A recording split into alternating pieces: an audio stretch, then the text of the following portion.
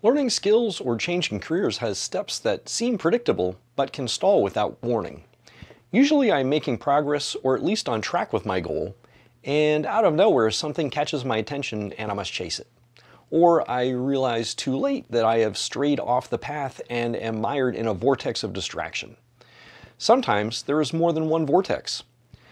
Identifying the distraction helps to form an escape plan, or better yet, planning helps avoid distraction. The heart of my situation is the need to change careers due to health reasons. I have a hip replacement implant, and the type of work I do will damage it. My skills are valuable elsewhere, but many jobs have the same problematic work environment. My best option is to retrain for a physically low-impact career. My elephant in the room is returning to school, which has proven to be a complex network of distraction vortices. I must spend my savings and shed my yearly income to qualify for financial aid and loans. In the process, I would lose my ability to pay for housing, transportation, insurance, and food. This is a professionally verified truth, and too many factors rely on luck. Instead, I found stability and value in self-learning. My gorilla in the room is using my network to find a new start. Unfortunately, I do not know friends or family with the right connections. Also, career-adjacent jobs I can switch to have the same risks as my current position. I remain on the lookout for advice, help, and collaboration. My wild card is the impact of AI on skills and jobs. Artificial intelligence can accelerate self-learning and streamline menial tasks. This is excellent news for small businesses and hobbyists, but entry-level jobs I can do might only exist for a short time. Despite glaring flaws, the hype surrounding AI has created an atmosphere of over-expectation. Those who must adjust to using AI may need help maintaining employment. Giving up my pursuit of career change is not an option. The whole thing might be a vortex of distraction, but I cannot stop trying. Replacing a damaged hip implant requires surgery, so I cannot work at my current occupation for 3 months while recovering. And then there are the medical bills to pay. I am not getting younger, and running around a restaurant doesn't get easier. I know what I'm talking about concerning a fool's errand, wild goose chase, and distraction.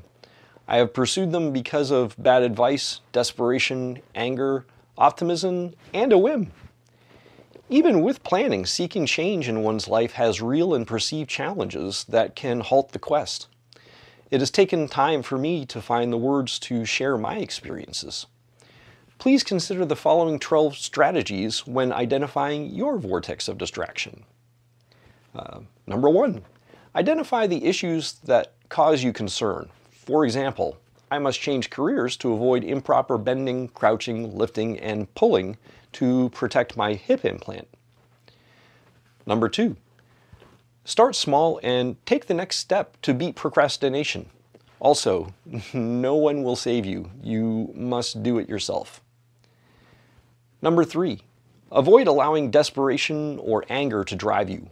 Visualize the desired outcome, a realistic solution, and prepare for a long-term effort. For example, saving money by depositing small amounts is more effective than buying lottery tickets.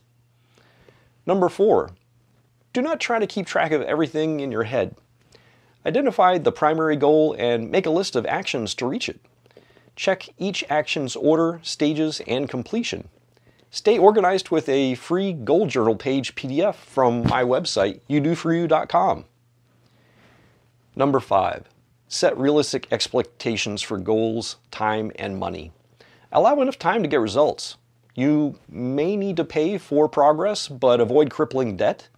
Tackling too many issues at once can cause paralysis. Pursue one item at a time.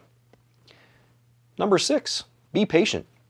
You may need to wait for results, a calendar date, money, or learn something to continue, or take a break. Number 7, let go of preconceptions.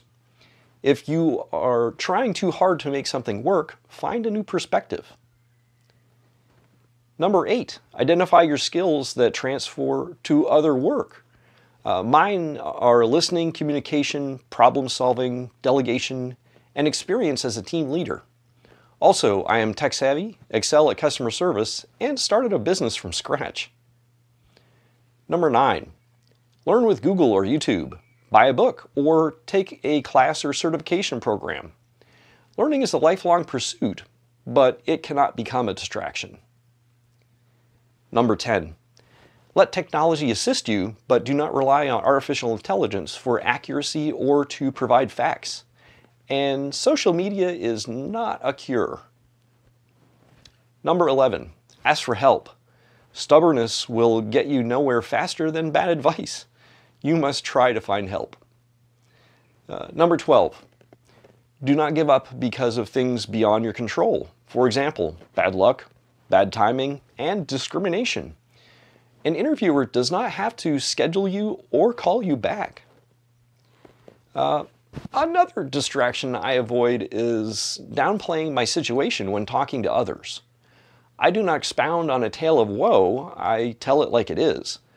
I consider this a part of networking a solution because you never know how help will arrive. I try to be polite when swatting away unhelpful optimism and ignore memes. My frustration sometimes becomes another vortex, but I persist. My skills are valuable, but I do not expect to start a new profession at an equivalent level. I hope to be the new guy at a job that is not a health hazard. In the meantime, I'll keep running around the restaurant as safely as possible and improve my writing and other skills at my home-based business. Now, identify your distractions and persevere. Support uduforu. Click the like, subscribe, and bell below. Shop my nature-inspired designs for t-shirts and more at uduforu.com. Links are in the video description.